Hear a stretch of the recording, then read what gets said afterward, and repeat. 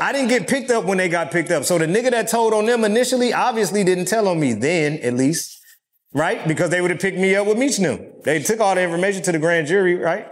That means when Meech got picked up, if the nigga that told on Meech, if whoever told on all them first group of BMF people that got picked up, right? If they would have told on me too, I would have got picked up with Meech and them, right?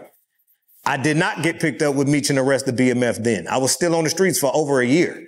If you understand that, then you can understand this. Them niggas had to tell on me, nigga, to give the information to the grand jury, nigga, for me to get picked up, bro.